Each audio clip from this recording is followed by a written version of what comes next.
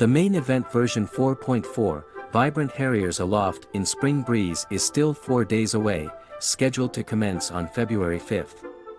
To be able to take part in this event, you are required to be at least adventure rank level 20 or higher and have completed the Archon Quest Prologue Act 3, Song of the Dragon and Wisdom, and to ensure an optimal experience, it is recommended that you complete the Xianyun and Furina Story quests beforehand. So, before the main event starts, it is advisable to complete some quests in the Chenyu Vale region first. By doing this, not only will you be able to advance your Chenyu Vale exploration progress, but you will also be rewarded with Primogems and various other valuable items. First, complete the Chenyu's Blessings of Sunken Jade quest. This quest will start automatically upon your arrival in the Chenyu Vale region. Once you have successfully completed all of these quests, the offering system in the Chenyu Vale region will be unlocked. These are the total rewards you can obtain once you increase the Chenyu Vale offering system level to level 10. And you will need 50 spirit carps to increase its level to level 10 and get all the rewards.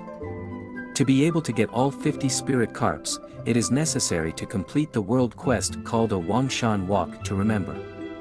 To initiate this quest, talk to Huang III at Elone Wharf, because there is one spirit carp within the Wangshan Hall, a location that becomes accessible only upon the completion of the aforementioned world quest. Now the official interactive map has been updated, allowing you to effortlessly locate all the essentials in the Chenyu Vale region such as spirit carps, local specialty, treasure chests, and many more. Today the Spiral Abyss has been reset. Don't forget to claim all the Primogems from it. Don't forget to bring at least one bow-wielding character to floor 12 in order to effectively defeat the Aeonblight Drake enemy. Stardust Exchange has also reset today, so if you have at least 375 Stardust, don't forget to exchange it with 5 Intertwined Fates. Farm materials from the new enemy called Xianyun Beast in the Chenyu Vale region.